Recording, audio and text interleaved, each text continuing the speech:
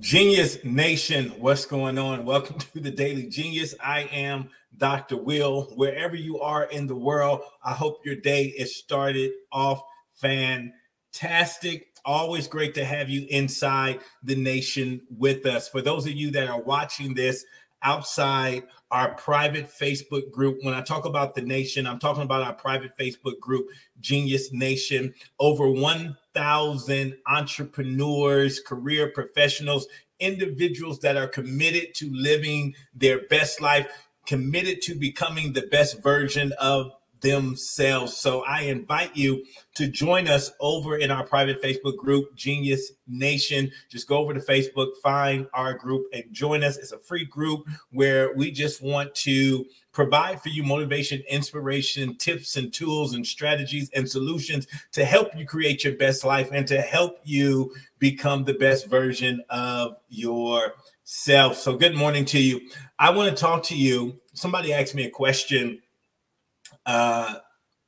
over the weekend, and they asked me about staying positive and how I always stay positive. So I want to talk to you about that because this is something that you're going to need to know how to do as long as you're living on this planet. As long as you're living on this planet, there's certain things you need to learn to do, and staying positive is one of those things, because staying positive is not something that just happens automatic.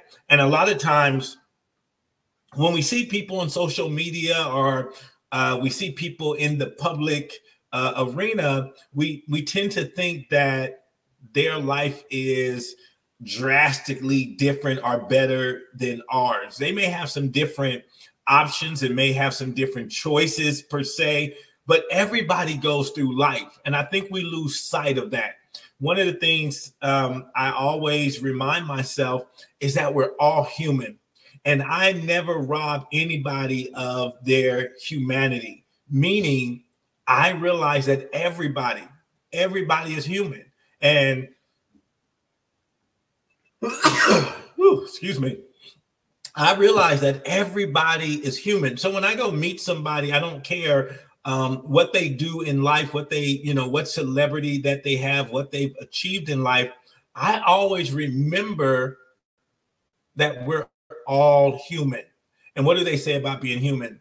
To err, excuse me, to err is human, right? To err is human. So, I'm never shocked and never surprised at what goes on in life, because I know life is going to life. Life is going to happen. So how do we stay positive, right? What are some things we can do to stay positive? I think number one, the first thing is you always have to have the right perspective of whatever's going on in your life. You have to have the right perspective. You have to have the right information. You got to have the right information. For instance, there's a Bible scripture that says, in everything give thanks, for this is the will of God. In everything give thanks, for this is the will of God. Well, you may be saying, man, how can you give thanks? Oh, excuse me. I took down our Christmas tree, and I think a lot of that stuff is getting to me. So a lot of people may say, man, how can you find the good in everything? How can you give thanks in everything? My mom just died. My dad died. My brother died. My child just died. How can I find the good in everything? Well, you got to practice it. You got to practice it, right? You got to take a moment. And even though you may be sad in that moment, you got the opportunity to do life with that person. No matter how long you got to do life with that person, you got to do life with that person. And I'm sure that you have some great memories that you can think about versus the loss, right? Yes, you're going to miss them. Yes, you still want them in your life, but I'm sure there's some memories that you've created. I'm sure that there's some times that you can reflect on that will make you feel better about that person, make you feel better about the situation, that you're not just focusing on that you lost them, but you can focus on everything that you were able to do with them as they were here. You're rolling down the street and you have a flat tire. Well, you can be thankful that you have 3 other tires. You can be thankful that you have a spare. You can be thankful that you have AAA. If you're here in America, that you can call AAA and somebody can come and assist you, or you have a cell phone that you can call your spouse or a friend and they can come help you. There's always things to be thankful for. There's always roads to gratitude that you can go down, right? And then when we talk about having this proper perspective, life is going to life. Like, you don't have to do anything bad for something bad to happen to you. You can do seemingly everything that you think is right, and something will still happen bad. You can be the nicest person to everybody, and somebody will still do you wrong, right? It's not because it's not, oh, you did bad and then somebody does bad to you. No, you can be the nicest person on the planet. Life is going to life. And so if you have that perspective that, okay, this is just life. This is just life. Yep, this happened. It was unexpected, but you know what? This is life. This is life. Then after you look at perspective, second thing I always do, if it's an uncomfortable situation or if a situation that's not favorable, I always remind myself that this is temporary. Just like the seasons, nothing stays forever. Just like the seasons, winter, spring, summer, fall, nothing stays forever. So if you're experiencing winter in your life right now, it's temporary. It's temporary. Nothing lasts forever. And we tend to think that, oh, because I'm in a situation, the situation is always going to be like this. But it's not going to always be like this. This is just temporary. And so I always remind myself that this is temporary, that this is just temporary, uncomfortable, but temporary, right? Uncomfortable, but temporary. And so number one, you got to get the right perspective. Number two, you got to tell yourself that this is just temporary. And then number three, which is so important, preparation to be positive. Preparation to be positive. Now, what do you mean, Dr. Will, preparation to be positive? So there's not some calamity going on in your life every single day, right? So what are you doing those days? The days that there aren't calamity going on in your life, what are you doing? You're preparing to be positive, right? What do I mean by that? When I wake up in my office here, I have all these affirmations that are looking at me, right? And I go all around my office and I just read. And so I'm preparing to be positive. I'm preparing to be positive. You know, if I look over here, I have my life manifesto, and it says, I am love, I am happy, I am content, I am creator, I am abundance, I'm the #1 personal development coach in the world, I am everything and I am nothing. And so for me, all throughout the day, I'm going to have an opportunity. So let's just say I get hit with a money challenge. I remind myself that, Will, you are abundance. You are abundance. I remind myself that you are a creator. So since I'm abundance and since I'm creator, let me just go create something that's going to generate the revenue that I need to take care of whatever needs to be taken care of. And so I prepare. You got to prepare, right? I listen to positive things all day long. And so even though I may not be faced with calamity at this point, when I do get hit with it, because I filled myself with so much positivity, it's hard for negativity to get in. It's like literally, like what happens with a lot of people is something negative will happen. You'll start telling yourself and creating scenarios of what's going to happen because of this negative thing. This happened because that happened, this, and you're making up stuff, right? And because you haven't prepared to be positive, when anything negative tries to get in, I'm so full of positivity, it can't get in. Like my positivity pushes it out. Like if I had a thought like, Will, you're not going to succeed, I have so much positivity on the inside of me, like I can't even receive that.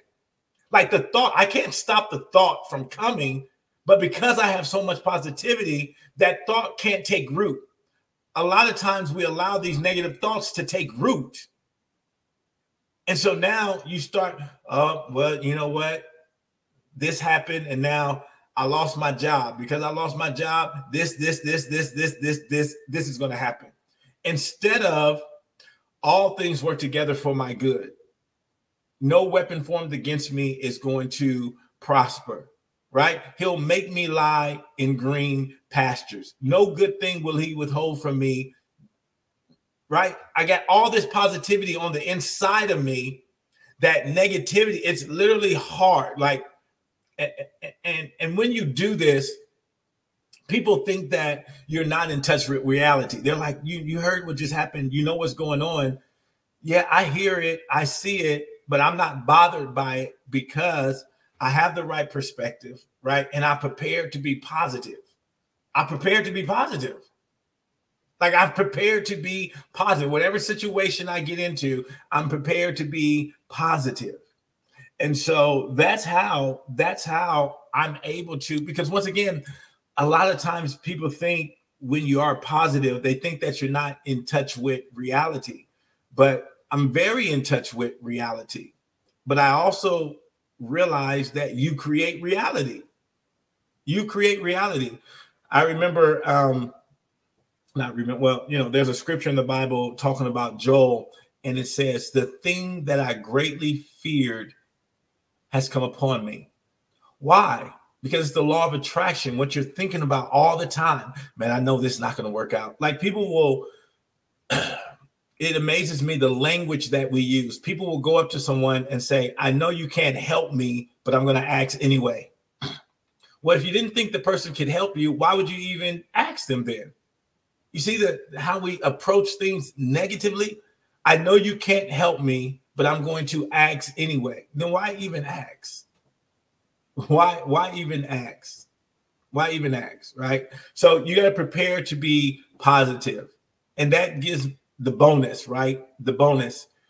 You got to speak the language of positivity. You got to speak the language of positivity. This is a bonus. You got to speak the language. Now, once again, when you speak the language of positivity, people think, once again, that you're not in touch. But this is what I do know for sure. When there is